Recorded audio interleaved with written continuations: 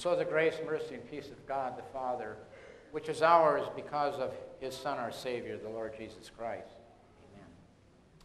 As has become obvious this morning, our theme, our focus is the righteous life.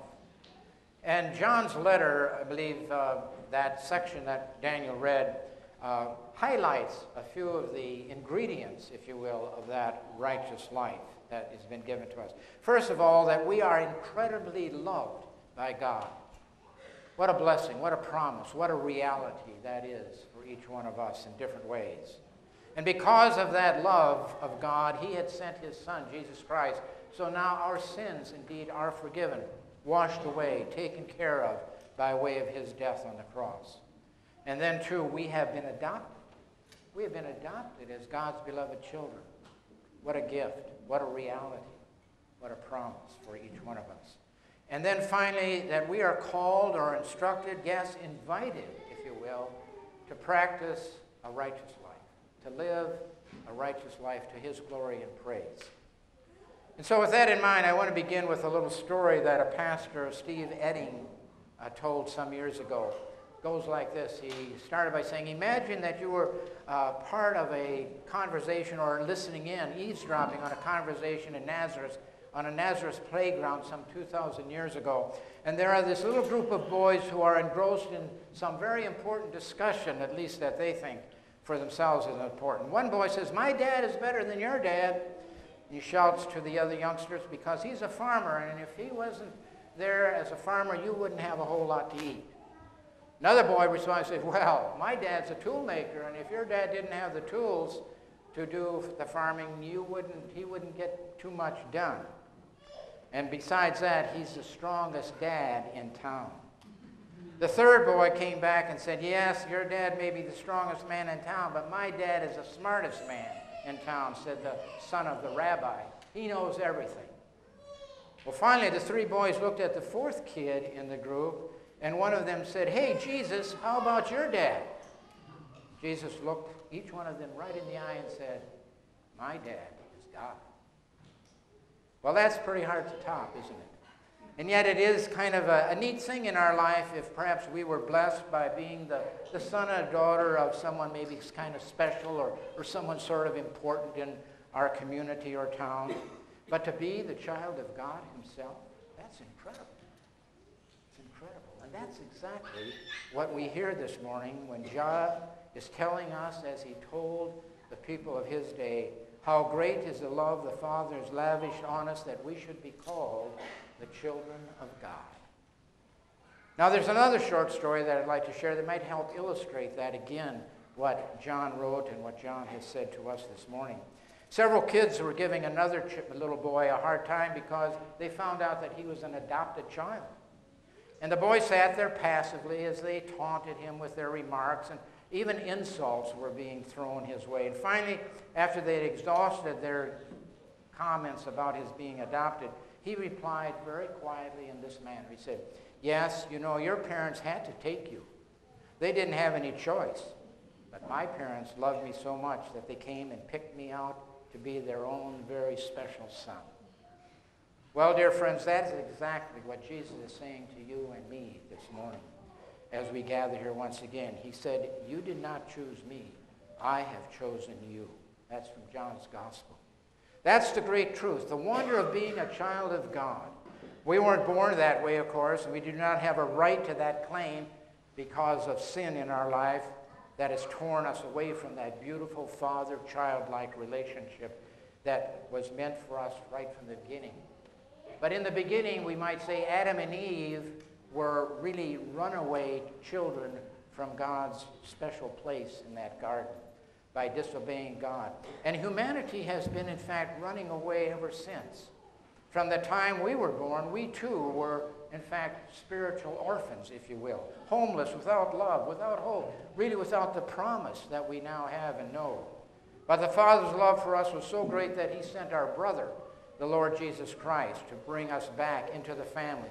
And Jesus, we might say, became a runaway himself in this world. He became an orphan on the cross, one forsaken by his Father, who literally went to hell and back for us, to win us the forgiveness the right of being adopted as God's children. By his death, by his resurrection, Jesus earned the privilege for you and me to call God Father. An honor that we cannot claim, that we can only claim by faith in his Son.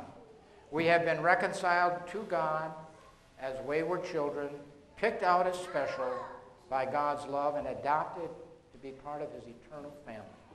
Wow. In fact, we might say that the mission of the church, our mission, is to be a divine adoption agency, to reach out to the fatherless of our world and to tell them about the gospel of adoption and reconciliation. God has given us, the church, some very powerful instruments by which to effect this adoption process. None other than his word and, again, the sacraments, baptism and the Lord's Supper. We might say that the word is an invitation to the homeless world. Hey, you out there, there's a loving Father out there looking for you, and in Jesus he wants to take you home to be with him forever. By the way, if you happen to have your baptismal certificate someplace that you can occasionally take a look at it, it can serve as a reminder of your own personal adoption. Remember that through water and the word, you were baptized into God's family. And once again this morning, we come as a family when we share in this supper, the Lord's Supper, his Holy Communion. We stand or we kneel here as a united family at this table to eat and drink the very body and blood of the Lord, which is for us a visible guarantee of our status as forgiven children of God, of our Heavenly Father. Now, that God, by word and sacrament, has taken the initiative. He has taken the initiative, if you will, of adopting us into his family. And as a result of that, we possess some rights, some privileges, if you will, as his children. Right off the bat, that means we can look forward to a great inheritance that is ours, already now, in fact. But it's an interesting kind of topsy-turvy inheritance. It's not an inheritance that we get, as would be true in the world, where a parent dies, where the father dies. No, it's inheritance we receive when we die. What a gift, what a blessing, what a promise. The gift of eternal life waiting for us.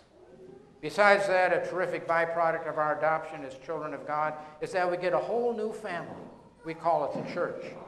Sharing God as our Father makes us brothers and sisters, siblings, if you will, under God's grace and in his mercy. We who are so diverse in so many different ways, yet we are bound together by the saving blood that was shed for us by our Lord Jesus Christ. We do need to hear this again and again, dear friends. We need to hear this good news about being adopted children of our Heavenly Father, because we live in a very impersonal age, an age in which oftentimes we may be identified more by, say, a social security number, or a driver's license number, or a telephone number, or maybe a credit card number. But you know what? God knows us by name. He calls us by name. What a gift, what a promise, what a certainty, what a reality that is. We are his children. We belong to that family that he has created by faith in his Son. And so as children of the Father, we both want to and are enabled to love and forgive now one another. We are empowered to live righteously. In the 4th chapter of John's letter, we read these words, "Dear friends, since God so loved us, we also ought to love one another." That's the righteous life. Here is now where we are beginning to see the evidence of that righteous life. Here is where we begin to see what I'd call the horizontal bar of the cross. And if Steve would show a picture of a cross here for us. If any of you have ever attended some of Pastor's Bible classes, you are well familiar with the fact that he often uses illustrations to explain a point or his lesson. And one of his favorite illustrations is the cross, a very familiar symbol, of course, to all of us as God's people.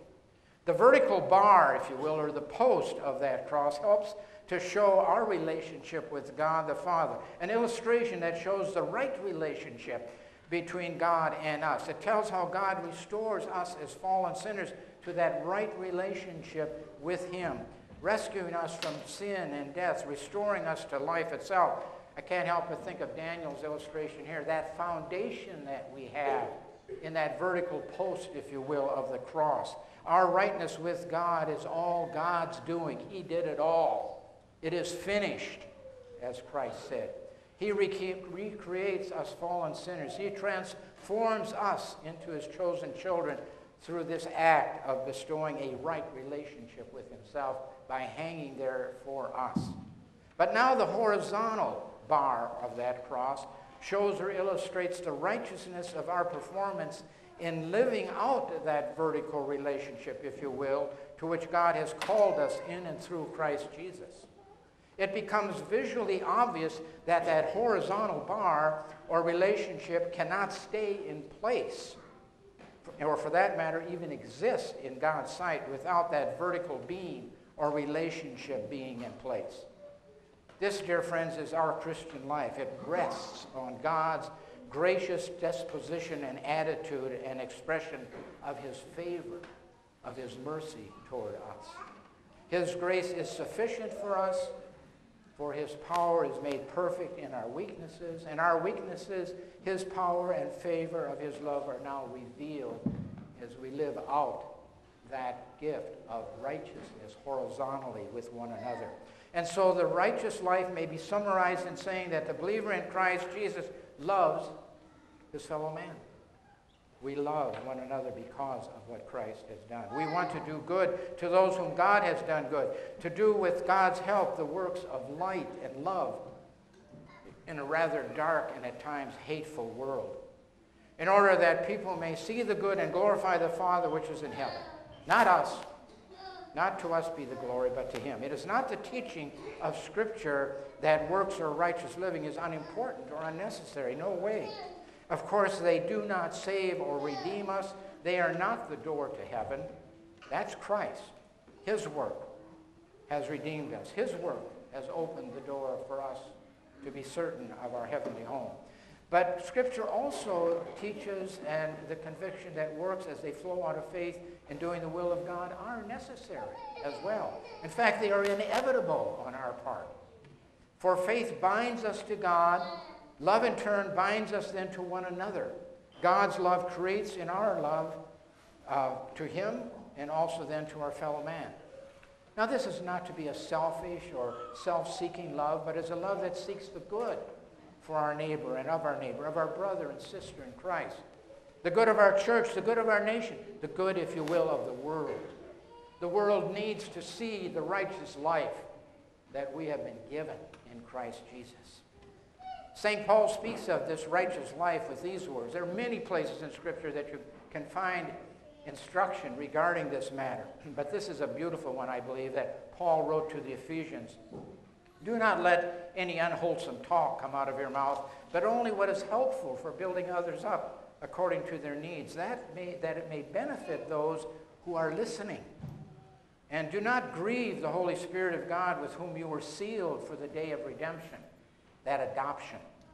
God, get rid of all bitterness, rage, anger, brawling, slander, along with every form of malice. And here it comes.